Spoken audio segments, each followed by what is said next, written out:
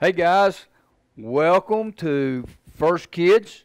It's not Sunday morning, but it may be Sunday morning to you or Saturday afternoon or whenever you get a chance to watch this. But we're so glad that you're here today with us, and we're starting a new unit. And in this unit, we're going to look at Jesus as a teacher. Our lesson is going to be this week on the Sermon on the Mount. That's taken from Matthew chapters 5 and 7. You might want to get your Bible out and go get to looking over that. When we explore Jesus' teaching, and we're going to explore the big picture question, is what did Jesus teach? And he taught about three things. He taught about God and his kingdom, and he taught that all Scripture talks about him. So that's the big picture question for this unit. And today I've invited one of our teachers that are in our church, and she's going to come up and share with you a little bit about what she's doing right now. Y'all recognize this teacher? I know her well, but here's Miss Paula. Hello, everybody. Most of you know me as Miss P. Lane instead of Miss Paula Lane. Welcome. I'd like to tell you that I've been out to the classroom today, and I'm trying to get stuff together. While you're on summer break, I'm actually doing stuff myself, trying to get things learned for next year so that I can be on top of stuff. But most of you just think we go home for the summer and just have a great time, but that's not what it's all about. Just like I have to learn to teach you, we have something that we go to here at church, which is the Bible. And we take the Bible and we learn all about Jesus being a teacher and all the thousands and thousands of people that he taught. And now Mr. Scott's going to come back and tell you the rest of the story today. So, like I said, today our lesson is about the Sermon on the Mount. You know, Jesus started his ministry. He only had his ministry was only about 3 years, and during that time he traveled around, and lots of people came and listened to him. And one of his lessons that he taught happened on the Sermon on the Mount. Is one of those rather long discourse in the Bible. I mean, it's 5 through 7, the chapters. But in that, he taught us about his kingdom and what type of people we should be.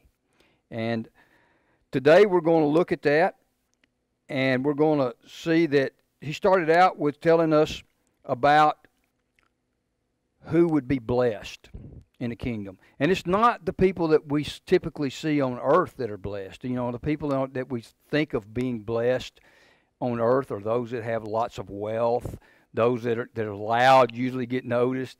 But God said, and Jesus said, "Blessed are the poor in spirit, for theirs is a kingdom. Blessed are those who mourn. Blessed are those who are humble. Blessed are those that are merciful. Blessed are those who hunger and thirst for righteousness." And that's what Miss Paula was talking about a while ago, is that in that Bible, when we really hunger and thirst, and we get down in that and really dig in it and learn what Jesus has for us. Blessed are the pure in heart. Blessed are the peacemakers. Not the ones that just go around trying to stir up things, but those that try to make peace. Blessed are those who are persecuted for righteousness. You know, sometimes we think that we're persecuted today, but, you know, back in those days, there was some real persecution about Christians. You know, followers of Jesus, they sought them out to kill them. You know, Jesus also taught about the law, and he said that to enter heaven, a person must look righteous on the inside, not on the outside. See, Jesus sees their heart. And the only way that our heart can be made righteous is by us accepting him as Savior and allowing him to come in and clean our heart. Jesus said, love your enemies and pray for them. You know, the law said, love thy neighbor as thyself. And he really throwed a wrinkle on some of them when he said, hey, you need to be loving your enemies. That's something that's really hard to do for us as Christians. Don't collect treasures here on earth. You know, we can spend our whole life trying to get things here, but they're just temporal. And that means just for the moment. You know, the things that are eternal is salvation. And Jesus is going, we're going to be able to spend eternity. And we've talked about that before in Sunday school. How long is eternity? Forever and forever. It's just like a big giant circle. There's no beginning, there's no end to eternity. It's forever. So, our big picture question is, what did Jesus teach when he was here on earth? He taught about God. His kingdom, and he taught that all Scripture is about him. He only spent about 3 years with his disciples, and he taught them many, many things. But one of the things that he also taught them was that when he left, he would send his Spirit that would be with them and lead and guide and comfort them in everything that they do. You know, we get that Spirit when we accept him as our Savior.